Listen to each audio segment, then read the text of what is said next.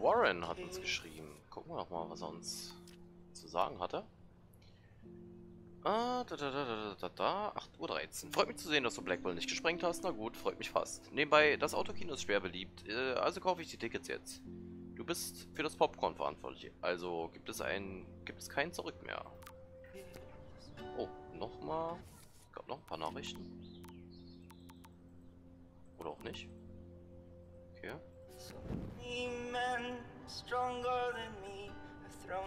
I don't think I'll be moshing today. Heute mal ohne Pogen. Ja, der berühmte Schrank, wo wir uns versteckt haben. I still feel guilty for not busting out of here to stop David from hitting Chloe. Ja, ja. Wow, I remember this old phone. We decorated it together. Niedlich. Guten alten Zeiten wieder. Portemonnaie? The fact that she put the photo next to Rachel's is so touching. Ah, okay. Rachel, Amber und unser Foto von dem Schmetterling. Burger, Burger, Burger. Noch ein paar Kondome. Don't be dummy, cover your willy.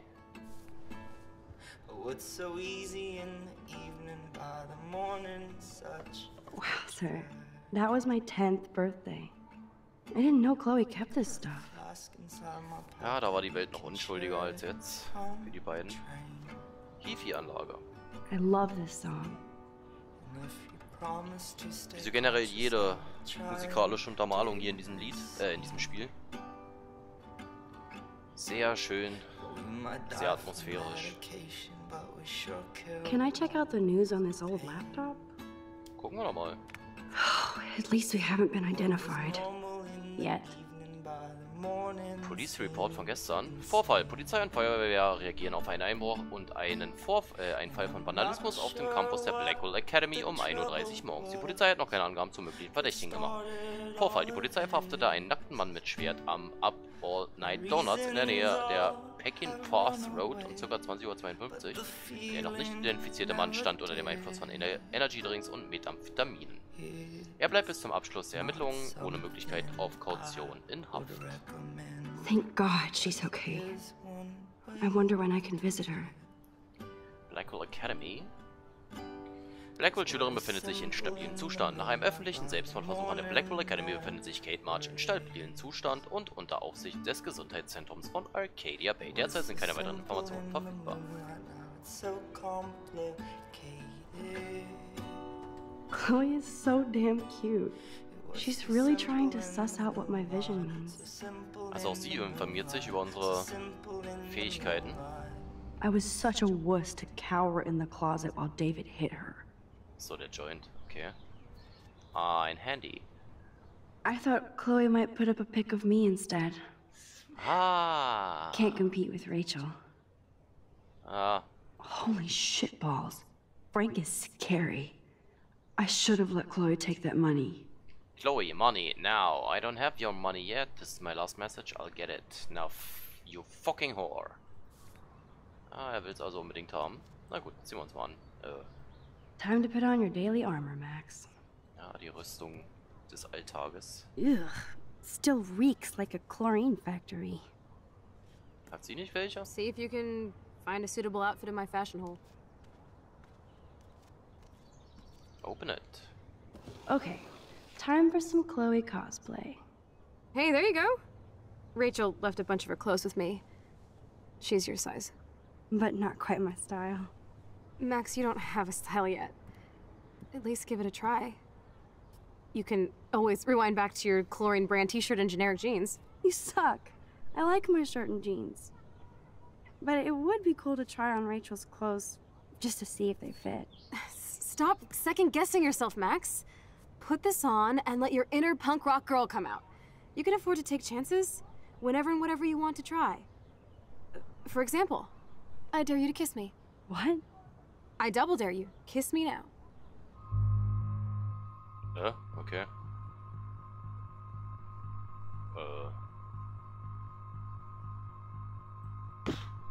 Okay. Damn, you're hardcore, Max. Now I can text Warren and tell him he doesn't stand a chance. Unless he's into girl-on-girl action. You're such a dork. Oh man, that was priceless when I kissed Chloe. She didn't think I would. Mhm. Ja. Sie wollte es ja nicht anders. So, dann zieh dich mal an. Gucken, was sie sich ausgesucht hat. Ah, guck mal einer an. Karohemd. Da kommen Erinnerungen hoch. Looking sick, Max? A couple tats, some piercings, and we'll make a thrasher out of you yet. Ready for the mosh pit, Shaka Bra. Maybe not. Go on down and say hi to Joyce. Free breakfast. I have to, wake and bake first. I promise not to tell. Let's not rewind and find out, okay? Gibt's hier einen Spiegel? Ich muss ja noch ein Foto machen. Da so ein kleiner Spiegel. Okay.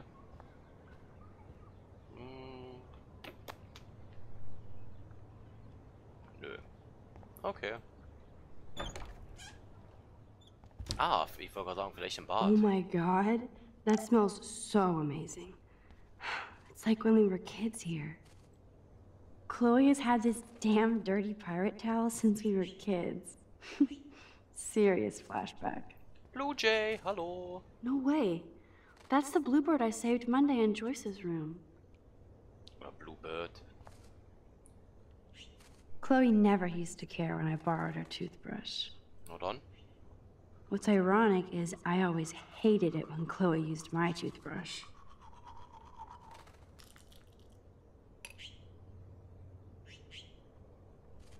So, das hat noch keine Auswirkung. Feels so good to wash my face after all that chlorine. And hiding.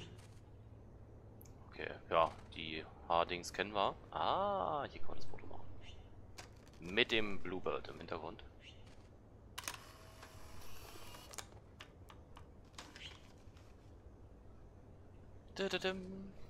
Oh, kommt gar keine Musik. Okay. Da ist noch ein Vogel, aber auf so einem geschwungenen Bogen. Also nicht du. Nee.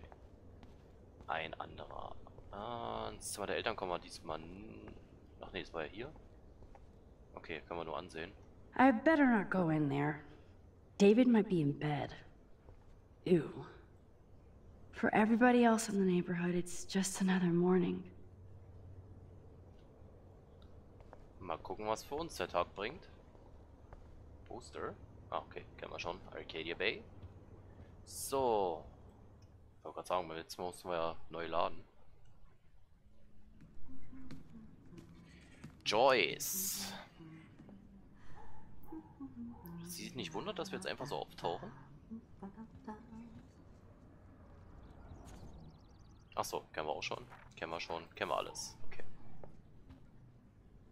Kommen wir in die Garage schon rein? Nee. Hier liegt noch ein Flugblatt. This might be the one time these people are right. The end is now. Are you still ignoring his warnings? Did you feel the snow? Witness the eclipse? Seen the dying animals? Was? Sind Tiere gestorben? Okay, also die Apokalypse kommt. Okay, Tiersterben. Okay, das... Hallo. Das habe ich noch nicht gehört. Ja gut. Looks like a message. Ja. Anrufbeantworter. David, this is Officer Korn. Just want to let you know your stepdaughter's car was identified near the Blackwell campus last night, around the time of the break-ins. What? Give me a call soon. Are you in trouble again, Chloe? Don't you sleep?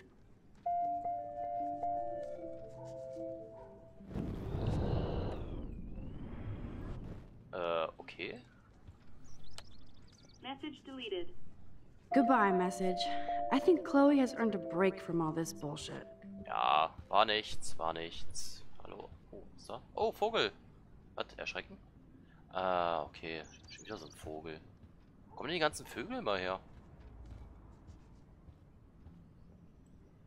Bird, be gone. Fly, you fool.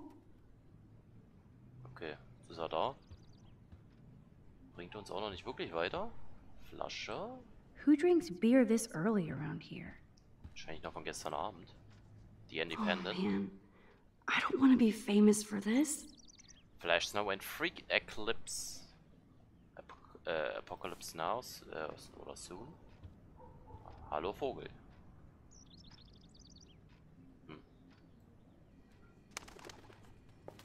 Putz. Okay. Müssen wir erst das Fenster aufmachen. Öffnen. I keep expecting to see the sky turn red. Ja, wahrscheinlich. Dann wohl das nächste sein. So, jetzt aber raus hier. Ach, jetzt geht's wieder von vorne los. Okay. Cornflakes. Wowzer. Chloe still eats the same cereal. So do I. So, zweite Runde. Ja, kennen wir schon. Haben wir hier noch irgendwas, was wir uns angucken können? Fernseher? Nee, alles normal. Na gut, dann. Tschüss, Vogel. Hat bestimmt auch wieder Auswirkungen. Nö. Diesmal nicht. Okay. So, Kühlschrank. I love that they still have the same refrigerator. Hallo Joyce. Kann ich eigentlich... Ah, ich wollte gerade sagen, kann ich eigentlich auch rausgehen? Schick Tür öffnen.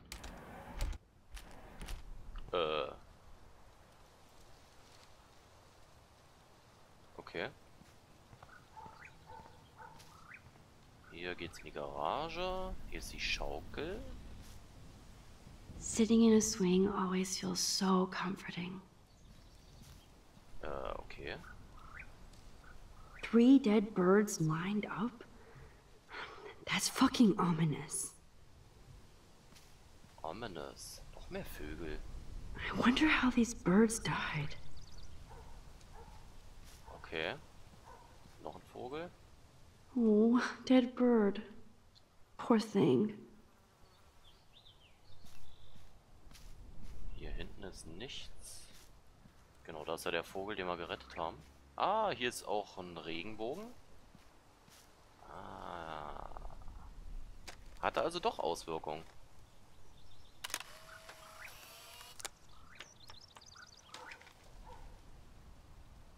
Dim, dim, dim. Kommt wieder nicht die Musik. Sehr schön. Auch diesen Vogel, beziehungsweise dieses Foto haben wir. Dann haben wir noch übrig die amerikanische Flagge, eine Ameise und das Bild aus, ja, wahrscheinlich der Kantine. So, setzen wir uns mal kurz auf die Schaukel, entspannen noch mal kurz. Bevor es I dann remember when Chloe and me would take weitergeht. turns in the swing. We would push each other so hard we'd fly way up in the air. Chloe always wanted to swing all the way around. I always got scared and would jump off before I flew off. And Chloe is still trying to get high.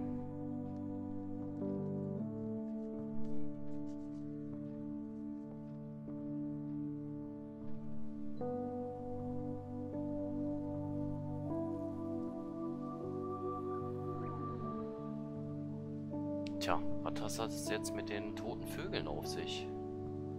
Also der nächste Vorbote, vielleicht doch zur Apokalypse. Also, die wir ja schon gesehen haben. Aber die anderen eben nicht. Erst der Schnee. Dann die Sonnenfinsternis. Jetzt tote Tiere. Beziehungsweise, ja, wir haben jetzt erstmal nur tote Vögel gesehen. Alles komisch. Was wird wohl als nächstes passieren? Mal schauen, was uns der dritte Tag sonst noch so alles bringt. Wir unterhalten uns aber erstmal mit Joyce. Und werden dann hoffentlich erstmal frühstücken. So Gott will. Hallo, Joyce. Joyce looks so different in her street clothes. Good morning, Joyce. Rachel, I mean Max. Whew, you startled me. Well, you fit those clothes well. Thank God you're not a hellraiser like her or Chloe. Now tell me exactly what you want to chow on. Na, was wohl? Eggs and bacon all the way. Remember when you guys would sleep in until I yelled out, "Wakey, wakey, eggs and bakey"? Totally. We'd wake up so fast. So this time you can help me with the ingredients. I need you to grab me the actual eggs and the bacon. I can handle eggs and bacon. Ja, na die werden ja wohl im Kühlschrank sein, oder? I should evolve and become a vegan, but... bacon. Ach so, ich wollte gerade sagen, Eier sind nicht drin. The eggs always come first, as Joyce used to say. Okay, so, dann. Thanks. After all these years and everything that's happened, it's great to see you and Chloe together again. She hasn't had a good friend since you or Rachel. Oh, those clothes remind me so much of her. Such a sweet girl. I'm just hoping she's living large in LA. I'd love to think that too, Joyce, but... We're on the same page, Max. I keep hoping that Rachel will show up or even send a message to Chloe from Hollywood. Or wherever she is. Is there any reason that Rachel might be mad at Chloe and left without her? Chloe could piss everybody off but her. They were almost joined at the head. Reminded me of you and Chloe. But Rachel wasn't as grounded as you. I'm grounded? Since when? Maybe that's why Chloe likes Rachel so much. Max Caulfield, are you actually jealous of Rachel?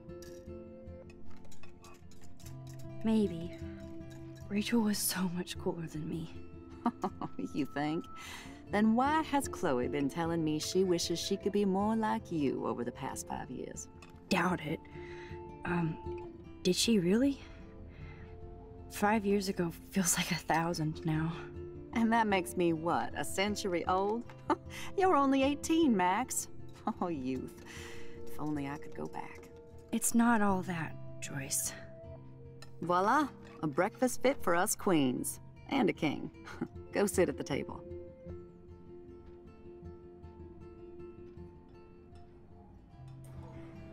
Okay, Frühstück fertig. Wakey, wakey, eggs and bakey. Ach, jetzt ein bisschen Eier und Speck. Das fände ich auch keck. Achso.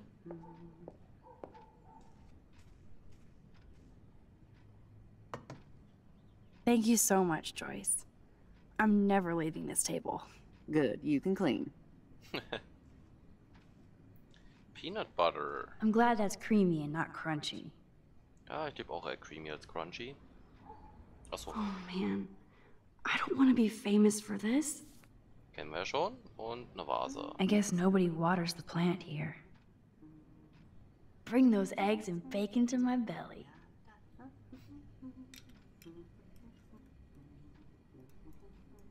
Ich frage mich, wann David Madsen auftaucht. Der müsste eigentlich auch zur Schule, wie wir. Was ist das für eine Uhrzeit? 9:45 Uhr. Sind wir schon fertig mit Essen? Okay.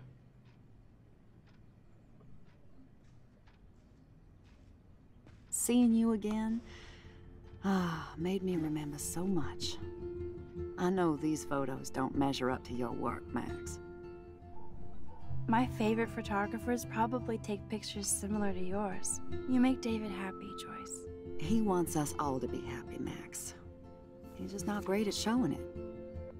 Ja, das stimmt. I don't think I can rock this outfit like Rachel. You have your own cool style. Wowzer. I totally remember that day. I'm glad. William took this picture with his instant camera. Oh, it was the last picture he ever took. He had his car out right after this, and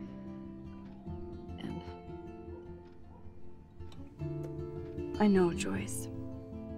I'm sorry. I didn't show you this to be morbid. In fact, I want you to have this. This was when my baby was so full of life and light. She was hopeful, positive, everything she's not today. And This was the last time I ever saw Chloe truly happy. Did you guys have a bonding session about how fucked up I am? It's not always about you. Chloe, please. It's too early to start picking a fight. Eat instead. I'll keep the warden busy while you go peek in the garage. Now stop whispering, or I'll know you're talking about me. Stop being so nosy, Mother. Geez, I can't do anything around here without everybody getting up in my shit. No one can even joke with you, Chloe. You fly off the handle like that. Excuse me, I have to use the bathroom. Sure, run off and pee when you should back me up. Now who's being paranoid? Just listen to yourself. Nobody else does. I do need to get into David's computer. He's gotta be hiding shit. Okay, also. Sherlock Caulfield. Gut, hier ist auch eh nichts. Ist das Auto fertig? Ich weiß gar nicht, ob es beim letzten Mal auch schon fertig war. Ansehen. I bet David has all of his surveillance secrets in his laptop. Yeah, benutzen. Ist da bestimmt irgendwie No ein shit, it needs a Passwort. password. How about step douche? Try again. I need more clues. Ach ja, okay. Wir suchen nach Hinweisen. Nothing. Okay, Foto von ihm. I could try the license number for the password. Wer nimmt denn seine Führerscheinnummer?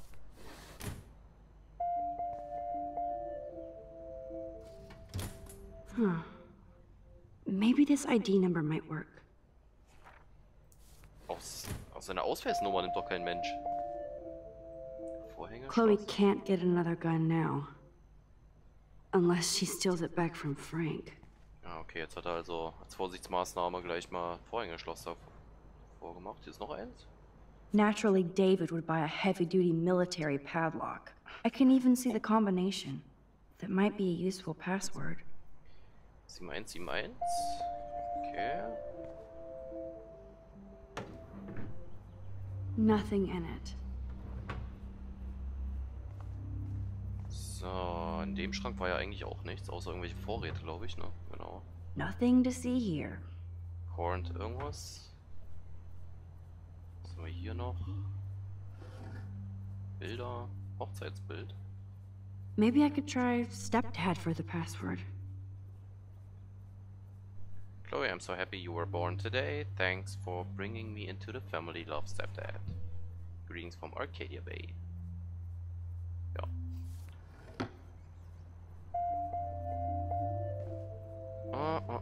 Trophy. Ist da noch irgendwas dran? David has been dragging this head around since 2001? Jetzt sind es aber die 2001. Ja. Okay, hier ist noch ein Buch. Gucken wir uns erst das an. Looks like David has read this a lot. What did he learn? Coming back home, a veteran's guide. Ja. Daran haben wir immer so psychisch echten Knacks weg, wenn sie von der Armee zurückkommen. Obviously, David's parents care about him. That date might be a good password. Ich denke nicht. Cute. Can't picture David driving Joyce around with this on the car. Honk, just married. So, hier ist nichts weiter. Ja, okay, Tür öffnen mache ich mal lieber nicht. Ist das That's ein Muster? cute. Could be a password here. To a real life hero. 607 Survey Company. Okay.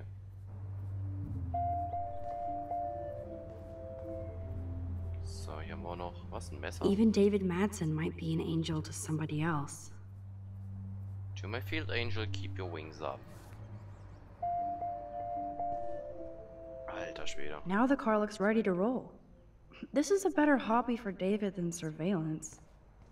Sonnenblende ist bestimmt auch wieder Fahrzeugschein. Joyce might as well have wrote, "Let's get married." Was steht da? Es war eine Ehre, Sie im Diner zu haben. Es ist schön zu wissen, dass es noch Gentlemen gibt. Ich hoffe, bald wieder mit Ihnen reden zu können. Nebenbei, mein Name ist Joyce, falls Sie es vergessen haben sollten. That might be a useful password. Das Rezept im Diner. Okay. Eggs and sausage, toast and coffee. Come see us again. Ja, haben wir zum Glück nur ein, zwei Passwörter zur Auswahl. Also Armee glaube ich irgendwie nicht. Privat, Familie. Fangen wir bei Familie an. Stiefvater. 2007 war das Band von den Eltern und das ist das Hochzeitsdatum, glaube ich. Score! Max Yeah! strikes again. Woohoo! Whoa, spoiler alert. Rachel definitely hooked up with Frank. But why does David care? Ja, ist nicht verkehrt, das Hochzeitsdatum zu benutzen, da vergisst man es nicht. Hat Vorteile. Oh, beim ersten Mal. Krass. Rachel has been cutting... What? Achso, class all week. Frank and Rachel meet once again. Wir lesen es einfach mal. Profil von Rachel Amber. Rachel Amber. Rachel schwänzt die ganze Woche den Unterricht. Frank und Rachel treffen sich erneut. Rachel meidet das Wohnheim. Folgte Rachel zum Leuchtturm. Bericht der Arcadia Bay Polizei. Fall Nummer 678. Berichtender Beamter Anderson Barry. Schilderung des Vorfalls. Rachel Amber, 18, wurde um 14:35 Uhr an der Blackwell Academy wegen des Besitzes von Rauschgift aufgegriffen. Dies wurde von Sicherheitschef David Maxine gemeldet, der sie bei dem Versuch beobachtete, einen verdächtigen Medikamentenkoffer zu verstecken oder zu sichern. Der Beamte wurde gerufen, Mrs. Amber zu befragen, die mit Drohungen und Verleugnen reagierte. In ihrem Koffer wurden mehrere illegale Substanzen gefunden, siehe Anhang für detaillierte Übersicht. Rachel, achso, ja. Instead of stalking Kate, David could have helped her. Kate M. geht den gleichen Weg zu jedem Unterricht, hörte Kate und Dana über Besorgungen für die Vortex-Party reden, Drogen. Kate und Dana. Na gut, oder Dana. Die hat ja eigentlich, ist ja auch noch ganz normal eigentlich. Kate mit ihrer Kirchengruppe beobachtet, sie kennt die Bibel gut. Kate braucht länger im Bad als andere. Drogen. Sah Kate Jefferson nach dem Unterricht helfen. Traue niemals Erwachsenen mit Spitzbart. Kate hält sich seit der Vortex-Party von anderen fern, selbst von der Kirche. Drogen. Was? Versuchte mit Kate über die Party zu reden, sie war verärgert und floh schuldig. Ja, Knast. Todesstrafe. This is so wrong. Oh, creepy bastard. Okay. Das brauche ich mir nicht durchlesen. Das ist unser Stundenplan und unser Gesicht und unser Ausweis. Okay. Warum hat er ein Profil bei uns angelegt? I better tell Chloe about this now. It's just one more thing to make her sad. And mad. Das ist strange, dass er irgendwas über uns hat. Oh, Taylor. Max wollte nur Danke sagen, dass du dich für mich und meine Mutter interessierst. Wir haben alle gesehen, wie sehr du dich für Kate eingesetzt hast, als es sonst niemand tat. Danke, Taylor. Ich weiß, du hast ein gutes Herz. Wenn du zur Party kommst, würde ich dich gerne aufstylen, wenn du willst. Wenn ich gehen sollte, wäre eine Überarbeitung à la Taylor klasse. Bis bald. Okay, also wenn wir zur End of the World Party gehen sollten, können wir auch noch zu Taylor gehen, vorher. Oh. Wo kommt der denn jetzt her? Nice breakfast. David, you back already? I have to take a nap after writing up vandalism reports last night. What happened? Some little shit-ass punks broke into the swimming pool. This is what happens at these PC bullshit colleges. Entitled students taking over the campus. Do you know for sure it was Blackwell students? Who else would do it? And I'm gonna bust them.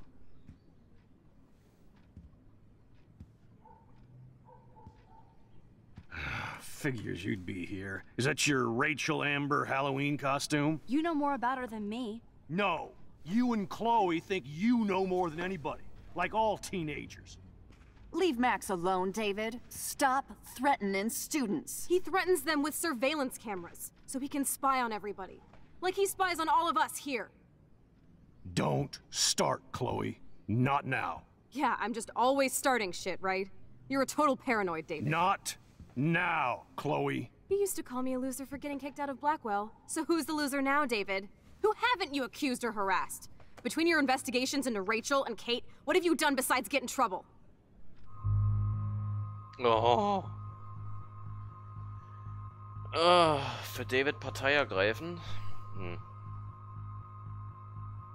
wird schwierig. Weil er nur wirklich alle beobachtet, alle spioniert und auch über alle Profile irgendwie erstellt, selbst über uns. Und für Chloe Partei ergreifen, ja. Ich denke zwar immer noch, dass David Madsen eigentlich nur helfen will, aber er es wirklich einfach nicht auf die Reihe bekommt. Aber ich finde es doch schon creepy, dass er auch über uns schon wieder irgendwelche Akten und irgendwelche Informationen gesammelt hat. Deswegen fällt es mir eigentlich nicht wirklich schwer, hier diesmal für Chloe Partei zu ergreifen. Zack. Machen wir auch. You're a bully, David. I saw you harass Kate Marsh when she was going through hell. You could have totally helped her. Everybody at Blackwell is a suspect to you, except for Nathan Prescott. That's why the students and faculty don't like you. You even hit your stepdaughter. I do respect your service, but you don't respect anybody. Chloe was doing drugs. That's illegal. So is spying on people in your family and at your work. Why do you have photos of Kate Marsh and Rachel Amber in your files anyway? What? Is this true, Max? Yes, David, why do you have these files at all? I find this very disturbing. I do not have to take this kind of interrogation. Not from you punks. Maybe you should calm down. Uh-oh. You're turning on me now, huh? Of course. Women always stick together. Well, screw you. David, you better go to a hotel until we figure this out. You can't kick me out of my own home. It's my home, David, paid for and in my name. You know the law, right? Oh, I thought I knew a lot of things. Like when I'm outflanked. Have a nice day. Chloe, for once, just please shut up. I hope Joyce doesn't hate me for tearing into David. Ah. Sagen wir auch, in dem Fall ist er ja selber schuld wieder. Ja gut, er wird mit uns nicht sprechen wahrscheinlich. I don't want to see or hear you again, Max. You've hurt me and my family enough. Max, don't beat yourself up. David earned this all by himself. Understand? Ja. Ja, Joyce ist so die gute Seele zwischen Yin und Yang, hier zwischen den beiden Parteien. Ach ja. Da ist der David Madsen jetzt raus aus dem Haus. So, ich denke mal, ja, wir können noch mit Chloe quatschen und dann geht's wieder zurück zur Schule, wahrscheinlich.